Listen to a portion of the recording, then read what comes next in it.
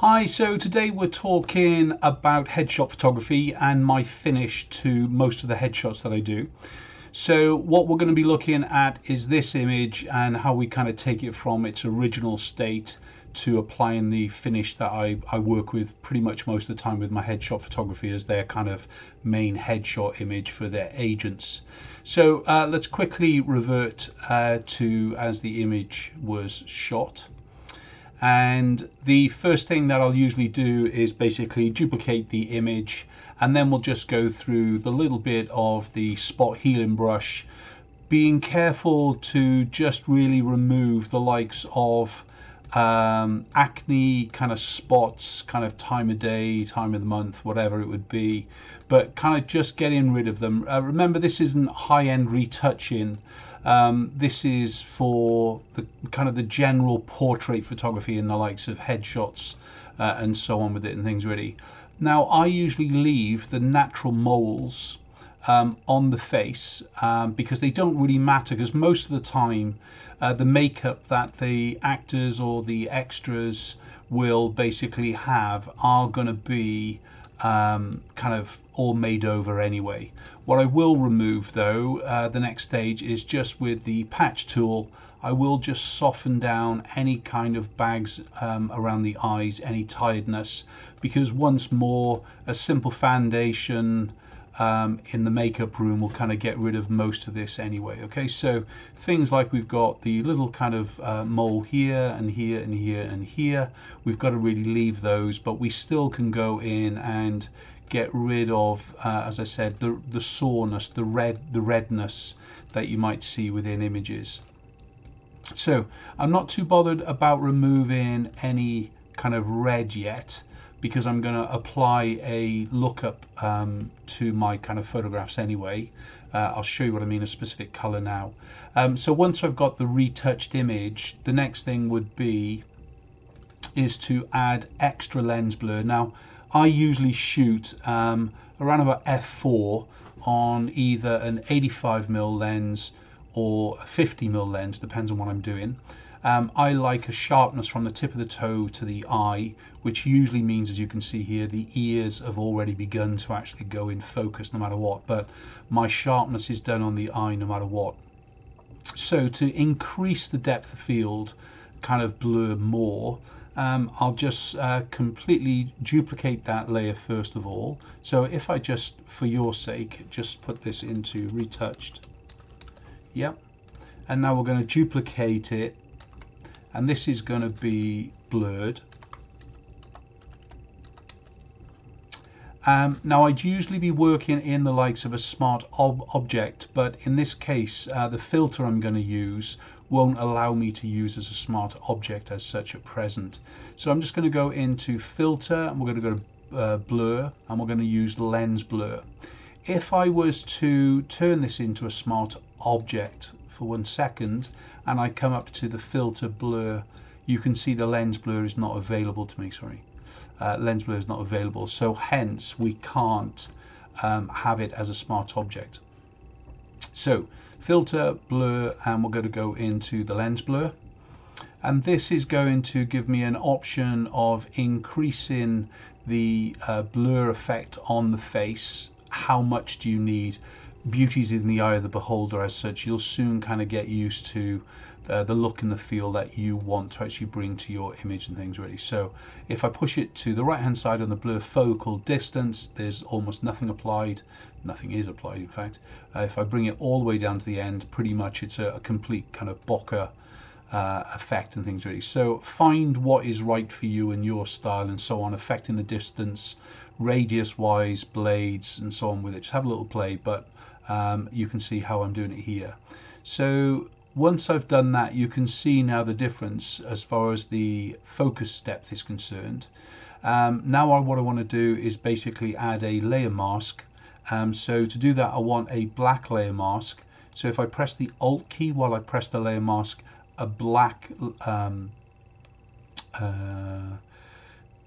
layer mask is achieved straight away. That will obviously kind of hide all the effect. However, really what we want to do is just add a layer mask in, so we create a mask ready to paint back the information. So I want to apply the depth of field focus change in the filter across the whole image. Now what we want to do is pick up brush and make sure black is on top. Yes. If you don't know the shortcut already, D is for default. That puts white on top, X behind, black behind. X will then actually just revert these. Okay. So the first thing I'm going to do here is a big brush. If we kind of looked at it, it's very, very soft. It's most soft, and it's kind of big going here. And what I'm going to come across now is the majority of the face, spilling up into the hairline as well. And then just starting to bring the edge of the face a little bit more back in. And then just bring a little bit of detail into the likes of the neckline, just to kind of make it look kind of what I call photographic cool, just to give it that lovely little kind of look and feel. If at this stage you feel that your image is a little bit red, then you can go into the saturation to reduce some of the color. And I would usually do that with an adjustment layer. Hue and saturation, pick on whatever color you think is kind of the bias that you need to change. In this case, red. We'll just take a little bit out.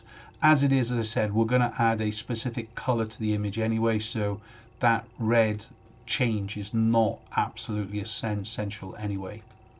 So now that we've done the kind of the grunt work of the kind of the new change and depth of look, if this was an image as was the natural color that you really like, then pretty much we don't need to do anything else except add a little bit of sharpening to the image. And to do that, if I just go to Shift Control Alt E, that makes a new layer based on all visible layers.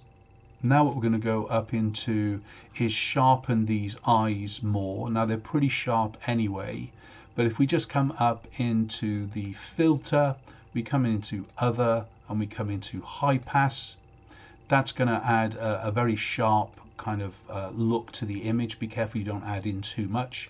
In this case, around about 10 is okay. And then what we need to do is just change the blend option here to soft light. So you can see already there's a slight sharpening within the eye here. Can you see it? But I don't want to affect the sharpness across the whole image. I only want to apply it to some elements of the photograph. So in this case, I do need to actually have a black mask, not a white mask. So press the Alt key as you click onto the layer mask at the bottom of the layers panel, and then all of the effect is hidden.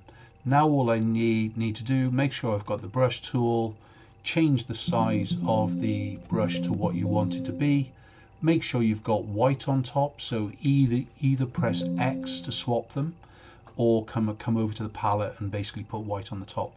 Now at this stage, just go into paint in the eye, the eyelashes. I'm going to use a big brush first just on the eyes, then shrink down my brush, then start to bring up some of the eyelashes here, more just on the edge.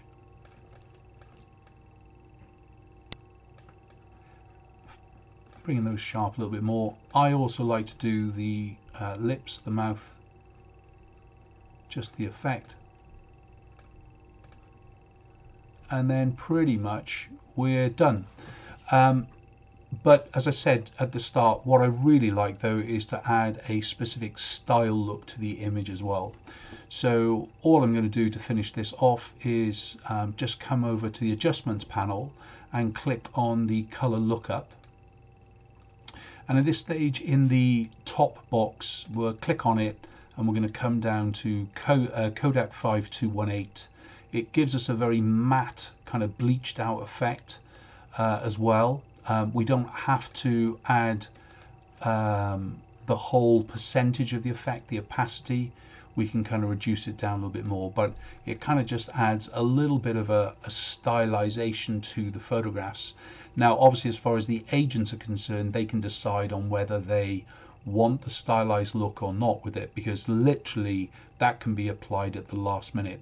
And pretty much everything that we've got done there, except for the initial retouching, can be applied into a action to create a pretty much stylized headshot image to make your photographs kind of stand out that little bit more. So if we just we'll put those into Alt key and just click down onto the background, so you can see where we began.